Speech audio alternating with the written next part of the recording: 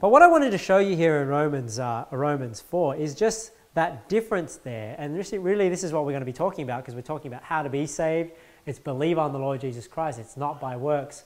But you can see here in Romans 4 just the difference between grace through faith and works of the law, or works through the law. Look at verse 13. He says, "For the promise that he should be heir of the world was not to Abraham or to his seed through the law, but through the righteousness of faith." So we see here a couple of definitions, don't we? We see, we talked about faith. And let's just go quickly to Ephesians 2.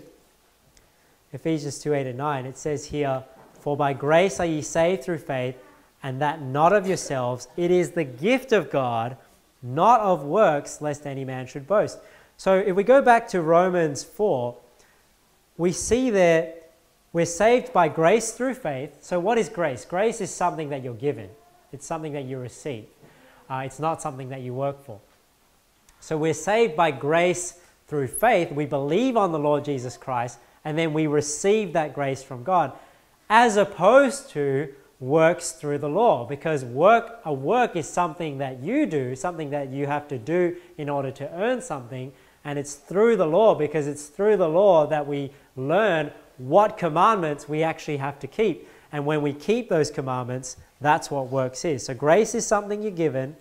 Faith is what you believe. You receive grace by believing.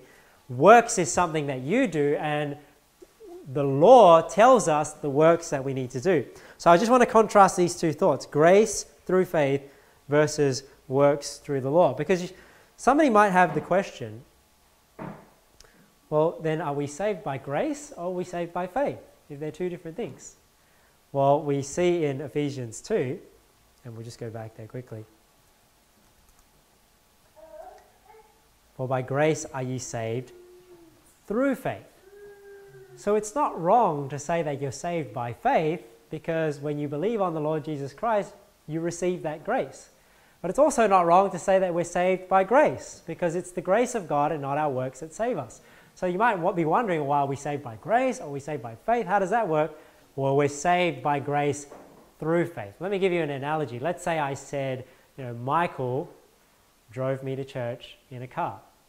Well, it was Michael that drove me to church, but the avenue or the channel in which he did that is he used his car. So faith is the channel or the avenue or the vehicle by which we receive that grace. So it wouldn't be wrong for me to say Michael drove me to church.